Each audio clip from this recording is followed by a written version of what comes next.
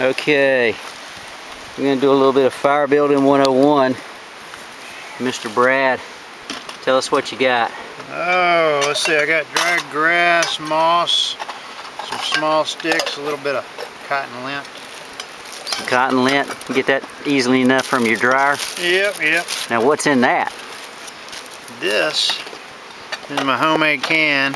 Poked a hole in it. I make char-cloth. Char-cloth? Char-cloth. That is cloth that has been burned. Where'd you get the cloth from? Old blue jeans. Blue jeans, okay. That's cotton. And that's just all that's left is the carbon. So it'll. How did you get it to be char-cloth? Put it in your can here. Poke Okay. a hole. Uh-huh.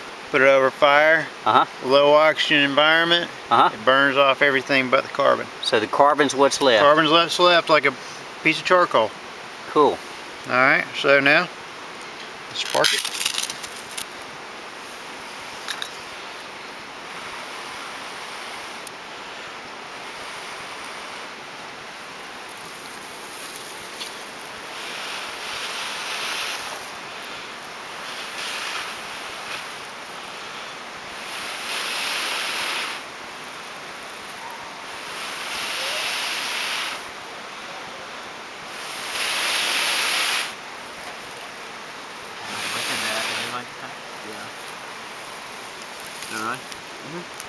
Alright.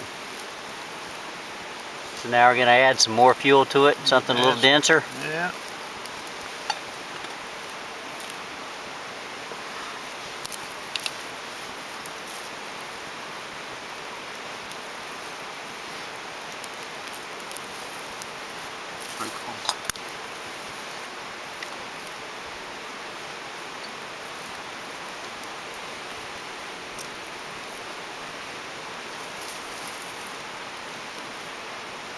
Look at my little thing. Alright, and I think we see how to start a fire with some char-cloth. Char-cloth. And you know what the best thing about this fire is? The smoke's not blowing towards my tent. A couple of minutes ago, we showed you how to, Mr. Traylor showed you how to start a fire, build a fire, let me be correct about that. What are you eating? With char-cloth. Let's see how it's going. It's only been like 2 or 3 minutes.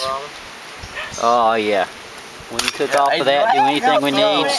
Stay warm by the fire, sing kumbaya. I'm eating good tonight. We got us the campfire.